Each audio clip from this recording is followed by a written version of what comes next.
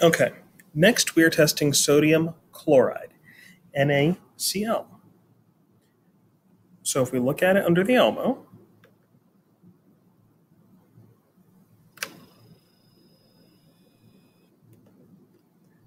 we can see that similar to the sucrose, it is a white or clearish looking solid. So our first test is to see if it conducts on its own. So we'll take our conductivity meter and test it. Nothing with the lights on, and nothing with the lights off. Next, we will see if it dissolves in water.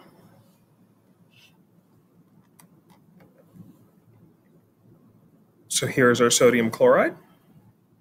Now we'll add some distilled water to it.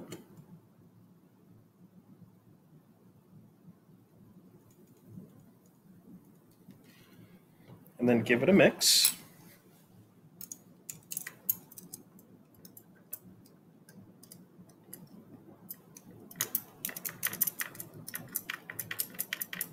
And we can see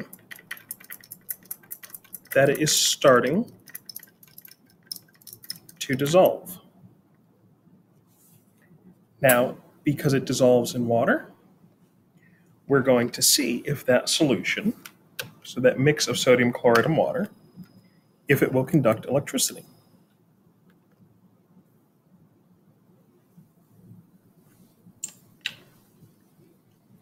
All right, so we'll do this one just with the, light off. We test the solution, and we can see that it clearly lights up the red light and it lights up the green light. So when sodium chloride is added to water, it conducts.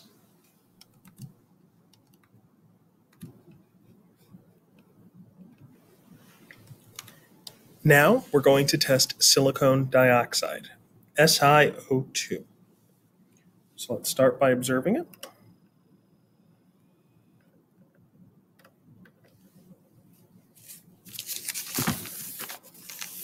And we see that this looks to be a mix of a bunch of different little rocks and things like that.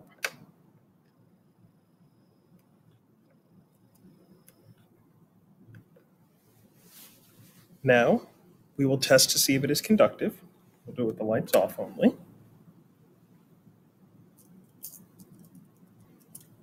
And we can see that on its own, the silicon dioxide does not conduct. Next, we'll check to see if it dissolves in water.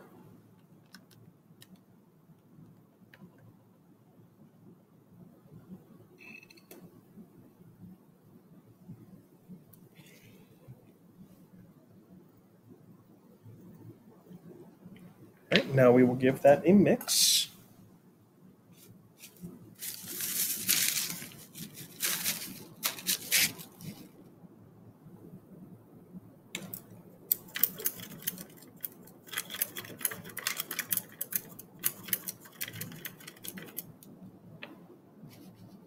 We'll add a little more water.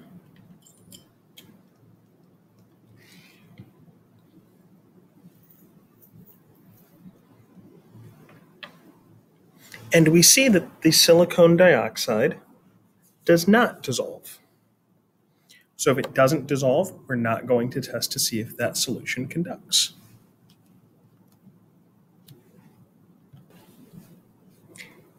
Now we are going to test paraffin, C2H42.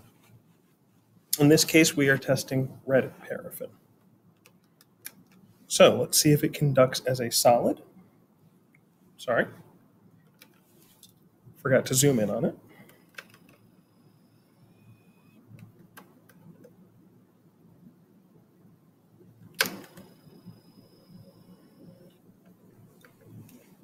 Now we will see if it conducts as a solid. We're testing it in several locations. We'll test this one with the lights on. Nothing happens. Now, we will test to see if it dissolves in water.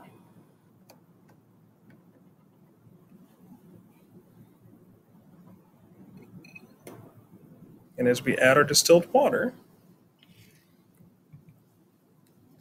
we can see that the paraffin starts to float. If we try and mix it, nothing happens.